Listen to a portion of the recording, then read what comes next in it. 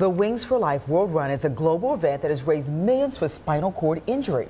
The race is taking place this Sunday, including right here in South Florida. NBC6 Kelly Blanco introduces us to a wheelchair participant, Aron Anderson from Sweden, who completed 55 miles during last year's race and has been crowned the global champion 2 years in a row.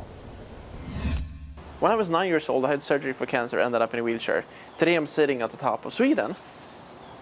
I wonder what else is possible. Meet the reigning two-time global champ of the Wings for Life World Run. This is probably the coolest trophy I ever had. Aron Anderson was diagnosed with cancer when he was just 7 years old. Eventually, the cancer was removed through surgery, but Anderson lost function in both legs. I was a teen in a wheelchair, and it was pretty good. You know, I had a good time. From sailing to track and field and even sledge hockey, Aron had no plans of letting his paralysis slow him down. Now at 31, a good time is what he continues to go after, propelling to new heights as a professional adventurer and motivational speaker, already accomplishing what some will only dream of doing. As the first wheelchair-bound person, Aron has climbed to the peak of Sweden's highest mountain. He's arm-biked thousands of miles across Europe, summited Mount Kilimanjaro,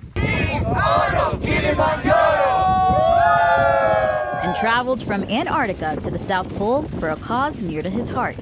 What's been your proudest moment so far? Reaching the South Pole, knowing that we raised, what was it, $700,000 for kids with cancer. Through his adventures, Aron has raised millions for the Swedish Childhood Cancer Foundation, all the while proving that life can be pretty incredible, even when you're sitting down.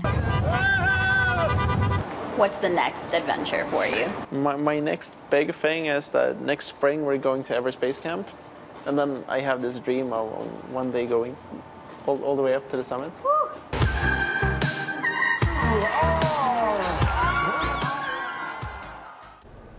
Aron is a true champion, and I have no doubt he will check Mount Everest off his bucket list very soon. And there's still time to join NBC6 as we come together to run for those who can't. Please visit NBC6.com to sign up.